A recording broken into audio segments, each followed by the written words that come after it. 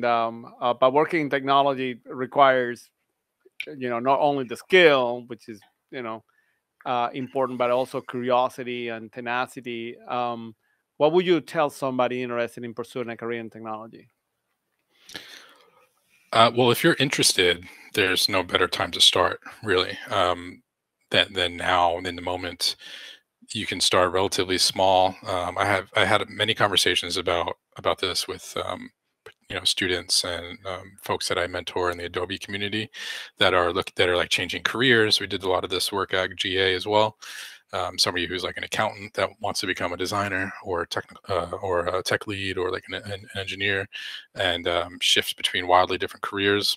It's possible. Everything is possible. I've seen people do it firsthand, coming from not having a job, like unemployment, and going to earning a certain amount, 80K or 90K or something like that a year in a relatively short amount of time. And I would say, well, don't be in it solely for the paycheck, because right now it's a pretty hot in demand skill, so it pays pretty well. But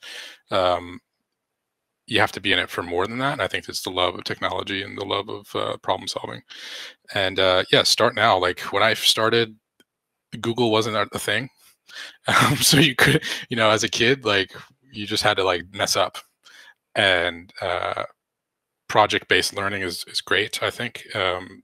Over like just reading a book or an article on the topic is, build a game or build a blog or, build something, and you learn a lot of things when you hit those struggle milestones, right before you finish a milestone, or these like struggle points.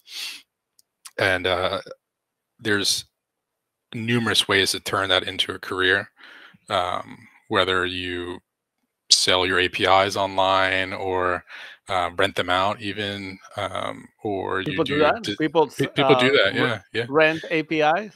Yeah. You can build an API that, let's say, like tracks the stars or something, or the moon's orbit, and open it up as an API, and you can sell tiers access to your API. That's like an interesting thing I actually learned not too recently that people did.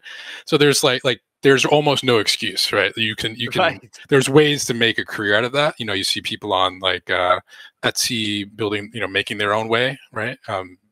Making cupcakes or soaps or whatever you make. Right. And the same goes, I think, for technology, but 100x, right? If you're somebody that's inclined to be more of a designer, you can do freelance work.